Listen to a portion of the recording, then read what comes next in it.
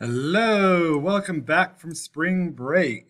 Hopefully this video finds you in good health. Today is April 5th. It's Monday, and it definitely feels like a Monday, especially coming right off of spring break. For self-start today, students are just going to be talking about what they kind of did for spring break, just to kind of get to know their friends and stuff again.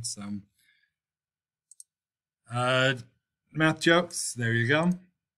For information, again, spring break just finished. Hopefully that kind of rejuvenated some of you and kind of getting you guys ready for what's to come here pretty soon. Um, leather, I'm having a hard time talking. You can tell it's a Monday. Another piece of information that you might want to know, parent-teacher conferences are next Wednesday.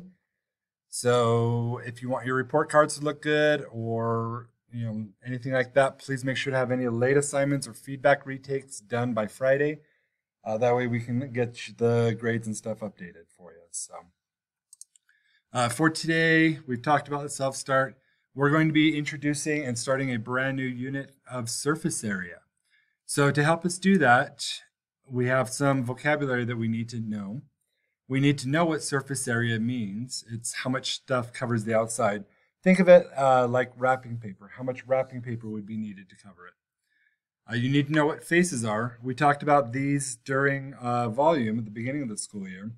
Faces are just another way of saying sides. You need to know what a prism is. A prism has two end faces that are equal. So think of a cereal box. So the top and the bottom are equal. They're the same. A polygon, some examples of those would be octagons, hexagons, pentagons, stuff like that. Base is just the bottom, and you'll need to know what dimensions are. Dimensions are just the measurements for each of the faces. So for this, again, you'll need to know how to find area for these types of shapes, rectangles, triangles, and polygons.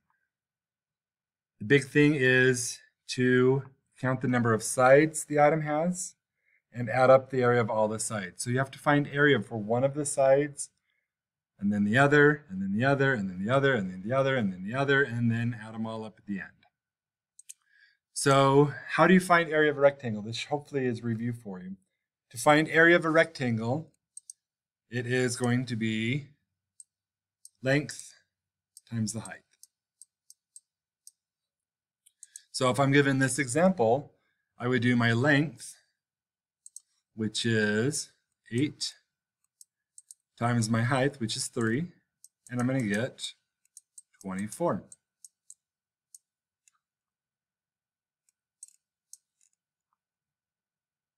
So now, how do I find area of a triangle? Well, a triangle, we have to do length times height divided by 2, or you could say base times height divided by 2. The big thing to remember, just like in volume, is don't forget to divide it by 2. So if I'm given this shape here, my length is going to be 6, my height is going to be 7. So when I multiply those, I get 42. But remember, don't forget to divide by 2. And that gives me 21. There we go. Okay, so for today's activity, students in the classroom are going to be measuring different boxes and figuring out how to find the surface area for these boxes. So those of you at home, obviously you can't participate in the in-class activity. So what I would encourage you to do is go to Canvas. There's going to be an activity worksheet that says Surface Area Explore. It's going to look like this. And I would encourage you to find boxes around your house and practice using a ruler, measuring the dimensions for each one of the faces and then writing it down. So, I mean, go to your pantry and find a cereal box or a box of Rice-A-Roni, or maybe there's a shipping box or something like that.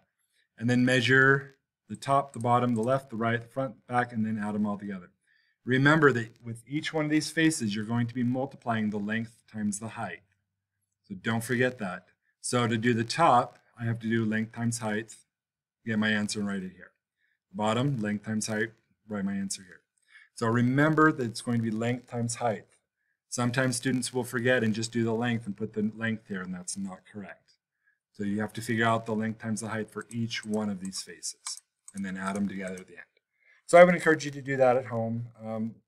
It is not a homework assignment, but it will get you some practice for when you get back to cover surface area. If you have any questions, you're welcome to contact teachers, email or Canvas. Otherwise, have a great day, guys, and we'll see you back soon enough.